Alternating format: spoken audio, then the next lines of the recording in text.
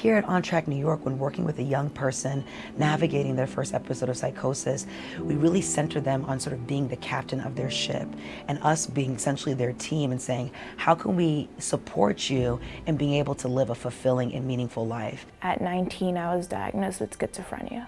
When I first started experiencing hearing voices, it was very hard for me to understand what was happening. My condition just got worse and worse as the days went on. And I was really frustrated because I thought everybody could hear what I was hearing.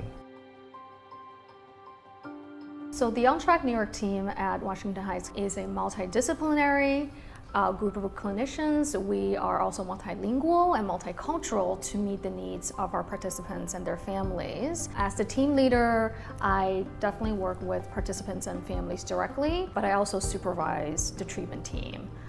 All of us come to the table as a team with our different skill sets and the different things that we could try to offer as resources to help somebody recover from their first episode of psychosis.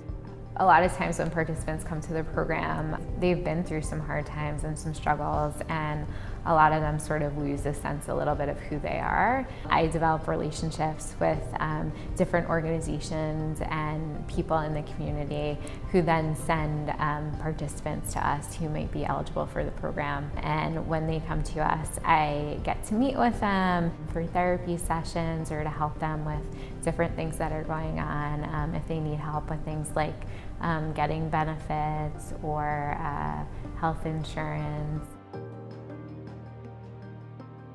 So I'm working with participants on an individual level and then also in groups, using my own experiences and struggles and triumphs to relate, because a peer specialist has also been someone who has received services. I brought that to my role as a peer specialist, using art and music to share and connect. The role of the supported education employment specialist is to work with participants on their recovery goals. So whenever participants express a desire to work on their educational goals or go back to work, go back to school, I meet with them and help them with those goals. One of the challenging things is securing special accommodations for students, and that's one of the things that I work with them on. Mainly what we hear is like, I want to go back to school or I want to work. Sometimes it's preparing for the interview, it's building your resume, it's going into the community and actually finding places that are looking for people to hire. They have a whole team behind them and there are resources out there that can kind of help them achieve those goals. We are working together. So the treatment team, our participants, and the families work as a team.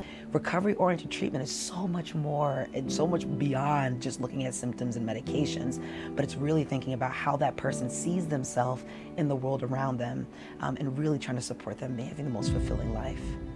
Sharing my story and letting that come out of my head and be out in the open, that was the way that I knew that I was going to get better. They were super helpful when I got out of the hospital, getting me back on my feet, they helped me get a job. One of the best things I learned about myself was probably about how you're more than your diagnosis. You're a person.